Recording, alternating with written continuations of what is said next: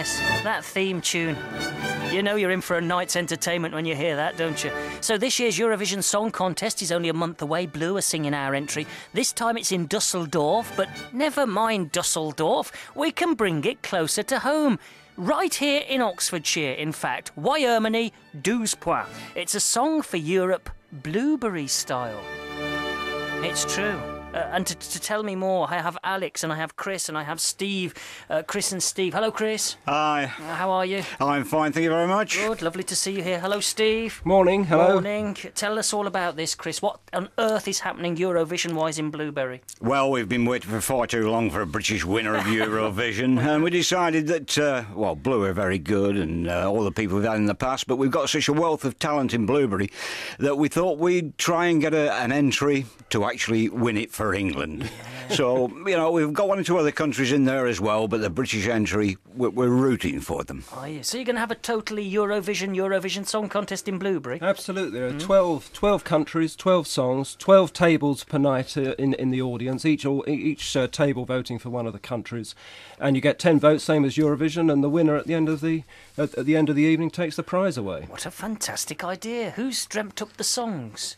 Well, it's all people from the village or the surrounding area. Yeah. There are a lot of people involved in music, like Alex is here now, who plays for Kidlington Concert Brass, and also a couple of composers who live in the village. So there's some real serious entries coming in. I mean, this is not a cheap production, but there are people who know nothing about music at all, and they're having a go as well. Oh, are they? Like us. This is a fantastic idea, though, really. And the songs are sort of from each different country, and you vote for the country. It's just all on Eurovision grounds, all on Eurovision rules. It's exactly the same rules as before, and we're expecting people to vote for the song that they think are the best. No tactical voting at all. Unlike in Eurovision. No political. No voting. political. No, none of that at all. No, and on the evening itself, each table at the hall where we're producing this represents a country.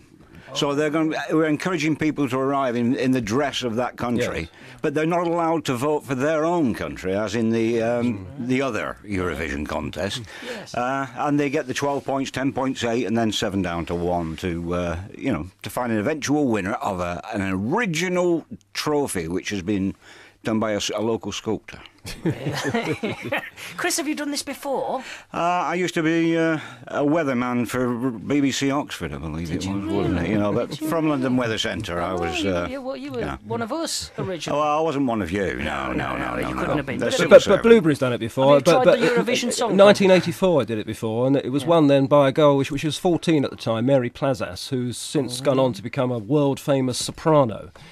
Performing for the ENO, places all over the world. So who knows this year who's going to become our next international star? Blueberry's Song for Europe. I do like this idea. It sounds like great fun as well, above anything else. That's what it's all about. Have a good time. But there's some rivalry in Blueberry, as you've mentioned. It's not all fun. There's people that are desperate to get their hands on the trophy that Chris just mentioned. There are one or two. There's some people who it really matters to them to win this competition, and some of us have gone in for it because we want to give people just a good evening and raise some money for charity. Is there a Katie Boyle? Is there a Terry Wogan? Is there a host of the Eurovision Song Contest Blueberry style? Yeah, there are 3 presenters. There are 3 presenters, so we don't rely on just the one. There are 3 of us doing the bits in between, introducing each song with some fun and some film and some clips. So it should be good fun all the way through. Fantastic. And you mentioned the charity there, Chris. What charity? Well, we're raising it for Blueberry Players, which is a trust, and then Blueberry Players uses money to support the arts, performing arts in and around Blueberry. We support the school and young people particularly. And when you're not doing the Eurovision Song Contest, what other shows do you put on the Blueberry Players? Well, this summer, the summer production out in the garden at Orchard Dean, which we put on every year, is Peter Pan. Oh. We're doing a version which is specially written for Blueberry Players of Peter Pan. I can see you as Hook. So can I, but I didn't get it.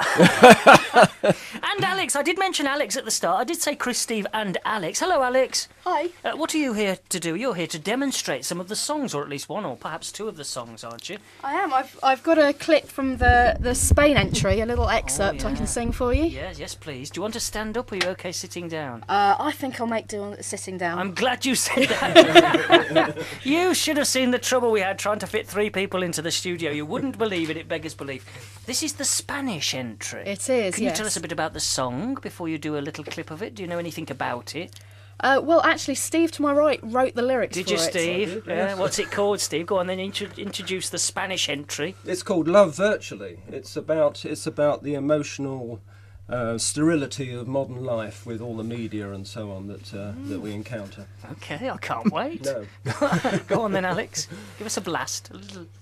We used to speak to each other, now we tweet. I've 600 friends on Facebook I don't meet. I've dated on the internet, but satisfaction I can't get. It must be love, virtually. We used to stroll to the movies hand in hand. Now our computers transmit them by broadband. I'm sat alone inside my room, and in this audio-visual womb, I'm entertained virtually. Oh, I like that, Steve. See? Hey, he's thought about that, Chris. Yeah, he's going for It's a gold, winner. isn't he? I think it's very good, Hold but on. Woyermany douze pois over here.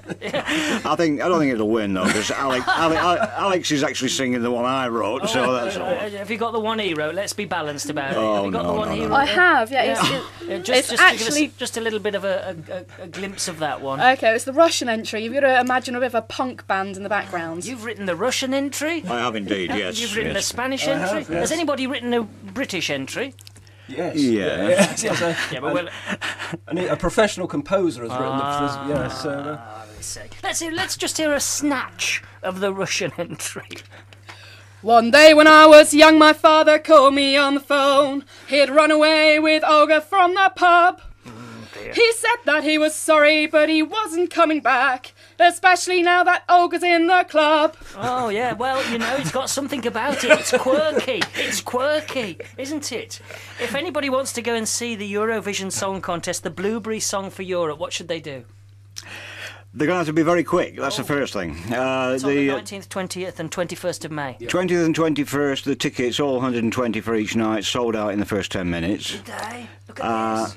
And then there's about 50 left for the Thursday night. And if anybody would like to come along to it, if they check our website on blueberryplayers.co.uk or on Facebook or Twitter. Are we on Twitter? We are on Twitter. Oh, we're on Twitter as well. You're on Twitter as well? Yeah. So that's blueberryplayers.co.uk. Wonderful stuff. 12 original songs, performed by local talent, composed by local talent, written by local talent, produced by local talent, and the locals are desperate to get their hands on the trophy. Absolutely. It's a song for Europe, Blueberry style. Great fun. Thank you very much for coming in. Thank you. Wonderful stuff.